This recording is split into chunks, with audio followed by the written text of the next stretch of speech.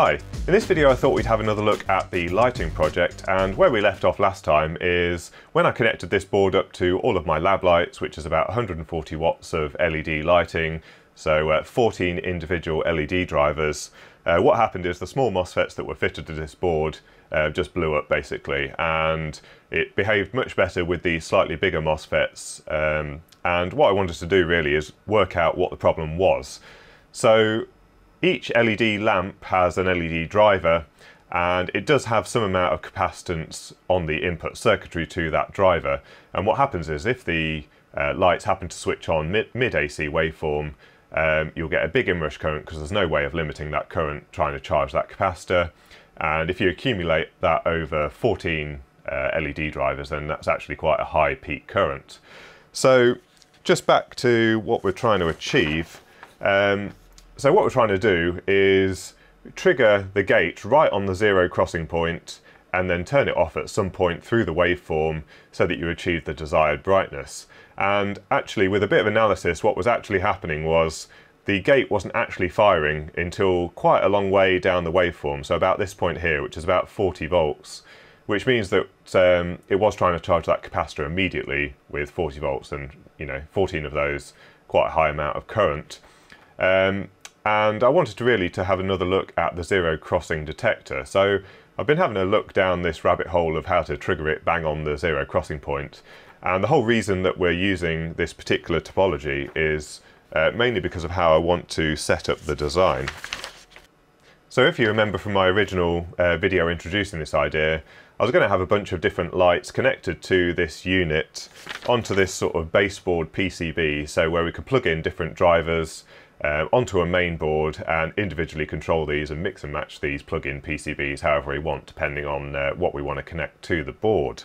There's a potential that we don't want anything to do with the mains AC on the rest of this board, because we might be driving LEDs with a simple PWM driver or with a constant current driver, or it might just be driving a relay, but also there is going to be some interfacing with this board potentially, so there might be an RS485 interface or something, and basically I just don't want to have mains where we don't need it, or mains referenced potentials anywhere that we don't need it. If we're going to have an AC dimmer, we want to contain the AC onto this board and not have it on the rest of the board.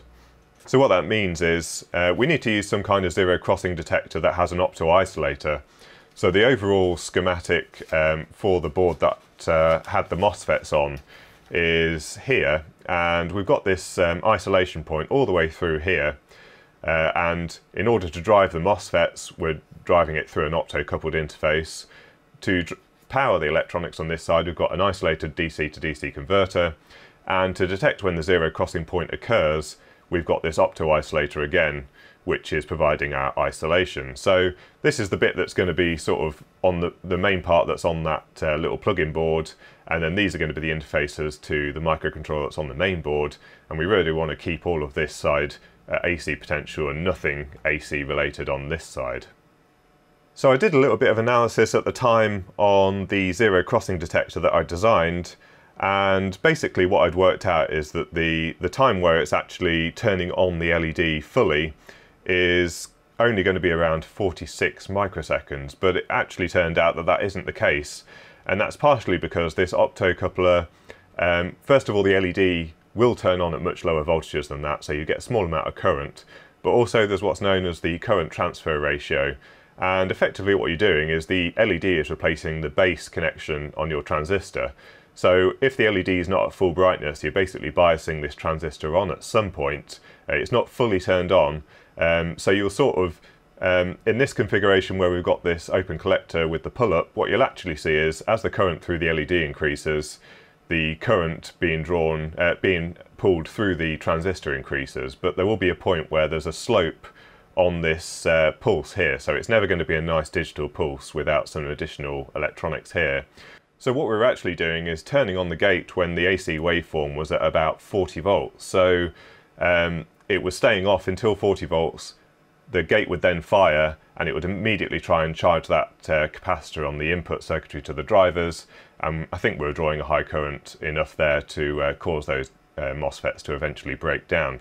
So I actually fired up LT-Spice and started simulating a whole load of circuits. So what we've got here is our original implementation here. We've got one here that uses a bipolar transistor to fully turn on the LED sort of at the part way through the AC waveform, so that switches it on quite hard and you don't see that slope. And then we've got a couple of schematics here that use a comparator to measure the voltage in comparison to the ground reference, and then it's got a digital output effectively, so it just switches on the LED and we get a nice square pulse. So the output for the schematic with the comparator is actually a nice square wave. You can see we've got our AC waveform here, and then you can just about see the scale's quite small in comparison. There's a little square wave that comes out.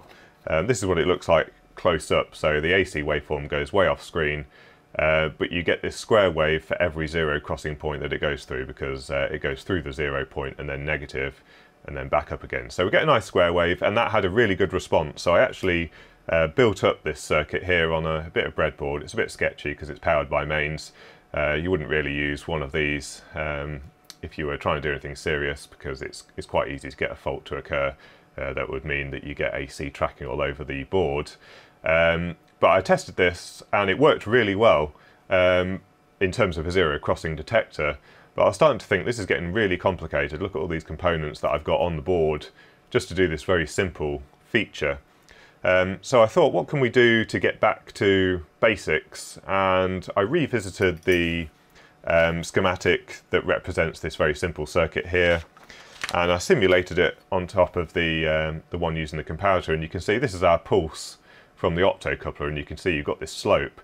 And the problem is that this is not really well defined, because we feed this into our digital input on the microcontroller, and it could sort of trigger at any point along this waveform depending on the particulars of the input. So it could be as wide as down here, or it could be as narrow as up here, which would be the ideal, because this is basically right on the zero crossing point.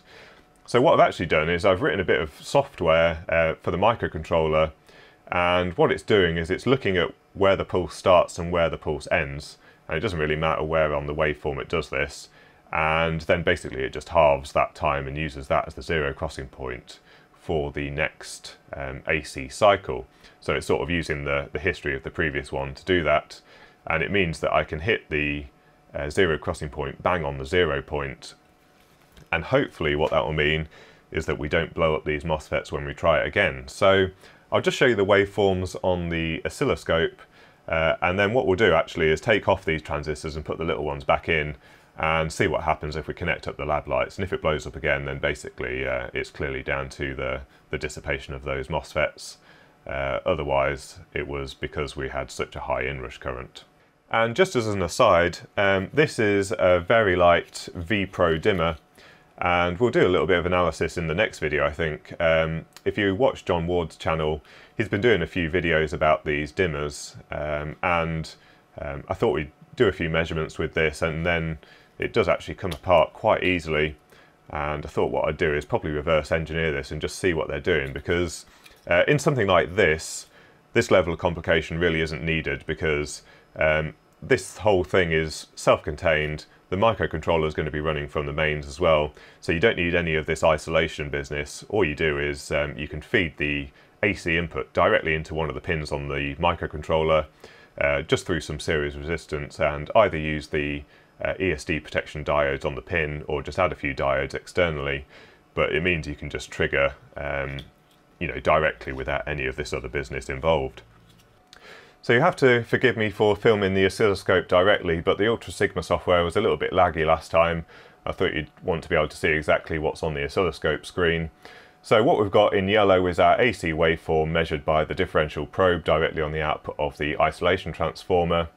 And then if we zoom in quite a bit, what we've got in turquoise is the output from the optocoupler straight into the microcontroller. So you can see it's that sort of slope as the LED turns on and then as it turns off again.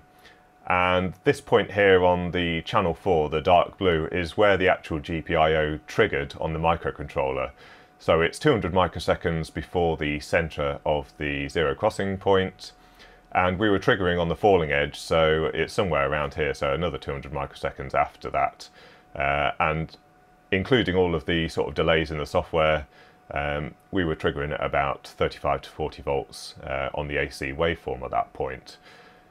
So what we've got here is a square wave which shows where the timer's been triggered, and then this point here is where the calculated zero crossing point is from the software. So it's just as it's crossing the zero crossing point here.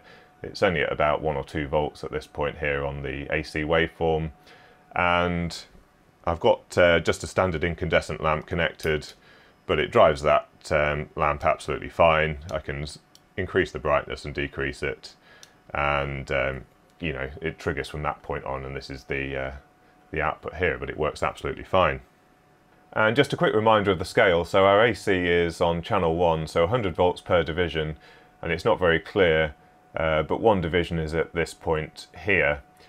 And so you can see at the point where we were probably triggering the gate last time around here, we're already at 50 volts. So yeah, that would have resulted in a relatively high inrush current through those MOSFETs. Okay, so now I've replaced these transistors. This is all turned on now. We've got the incandescent lamp, so just to check that that's working properly, just dim it up. And we seem to have light there, no problem. On and off, no problems. And if we swap this out for the LED lamp, let's see what happens now. So there we go, we're able to control that, no problems as well. And what I noticed in editing last time actually is when the MOSFET started to go bad, there was actually an audible click on the microphone. I couldn't hear it, but it obviously came, it got picked up electrically through the audio system. So certainly there was some transient or something that caused those MOSFETs to blow up. But that LED lamp seems to work okay, so the final test is to connect up the lab lights with all 14 lamps connected to it and see what happens. Right, so I've put the little MOSFETs back in again, and in the firmware I've also added a little feature. So I think probably one of the main failures last time was that we saw some noise on the zero crossing waveform, and that was probably causing the gate to trigger multiple times in a very short period of time, which led to the much quicker death of the MOSFETs than potentially would have happened before. So after the first rising edge of the zero crossing detection circuit, we actually inhibit the possibility of another trigger for 5 milliseconds, so halfway through one cycle, to try and eliminate any false triggering. So I'll turn on the mains at the plug now, and we can see we've got the trigger here, and all of the lab lights are connected, so let's see what happens if we turn it on. So there we go, they came in at full power. Let's try dimming it down. And that looks significantly better. We're not even seeing the glitch on the zero. Oh, it's flickering a little bit there.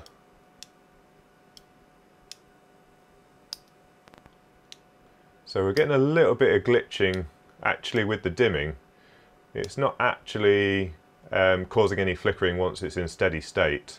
Right, so I've changed the firmware to about 1/4 of the speed now, so if we ramp up the brightness, you can see there's a little bit of a flicker as it's ramping up. Just on that little bit of a slope there, and you see a little bit of noise occurring. Now, the noise probably isn't on the bits that we're probing, it's probably being picked up by the long ground leads, so I wouldn't read too much into that being physically on the gate trigger and the zero crossing waveform. But there's definitely something weird that happens just at that point. And we are running from the isolation transformer, and even with the just the single lamp, you see this weird glitch in the AC waveform. And I'm wondering if actually it's just the isolation transformer causing a bit of grief. So I will just try plugging this directly into the mains and see if that still occurs. Okay, so we're now plugged in directly to the mains. The sinusoidal waveform's still plugged into the isolation transformer because it happens to have a couple of nice points to plug in the differential probe. Let's see if we get the same effect.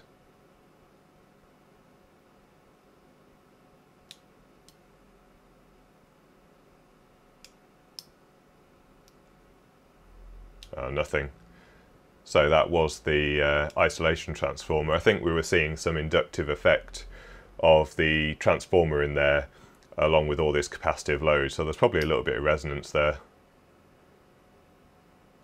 And yeah, that's behaving perfectly now. That's really nice. So I think that's a fairly reasonable solution now. I know I said last time that this zero crossing detector probably wasn't the best design, and that's mainly because these resistors are dropping all of the power for the infrared LED in the optocoupler. So we're running the LED at around 5 milliamps RMS. What we could do is increase the value of these resistors to reduce the overall dissipation. The side effect will be that the zero crossing pulse will be a bit wider, so it will slope up like this, but the new firmware will detect that and work out the zero crossing point from each side.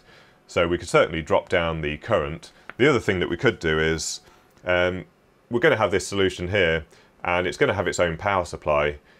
I was thinking of using a little switch mode power supply, but we could use a toroidal transformer. It's going to be a similar cost, whether we use a switch mode or a toroidal transformer, because this board's going to use solid really in terms of power. So we're looking at somewhere between £5 and £10 budget for whatever power supply we use. If we use a little transformer, we can actually just implement a circuit like this straight off the AC supply into the board, the low voltage, so it could be 6, 9 or 12 volts, and that'll be much easier to interface with the microcontroller because we only need one zero crossing trigger even if we've got 4 AC dimmers plugged in, because it only needs one reference. So we could take the reference from here and eliminate all of the high power dissipation. We could still place these parts on the PCB, on this little PCB here, so that if we need to use it we can. So if toroidal transformers for whatever reason don't become available in the future or something, we can use that method. But we could certainly fit something much lower power on the main board running at extra low voltage to do the zero crossing. So what I'm going to do next is I'm going to put all of this onto one board and just check it all behaves absolutely fine, and then after that we'll go on to designing the rest of the system. So in the next video we'll have a look at this dimmer switch, we'll take it apart properly. I'll try and reverse engineer this PCB, and it has got a PIC 12F on here, so I'm sure they will have code protected it, but what we'll do is we'll take off the chip and stick it in the EEPROM reader and see if we can read back the code, and maybe I'll see if I can reverse engineer it, but I'm sure they will have code protected that chip. But it'll be interesting to see what they've got on here. First glance suggests there's just one MOSFET and they're using the bridge rectifier. So one of the schematics that I drew in the first video in this series was using this similar arrangement, but we'll save looking at the details until the next video. So I hope you found that video useful. Subscribe if you haven't already, give it a thumbs up if you enjoyed it, and until next time, thanks for watching.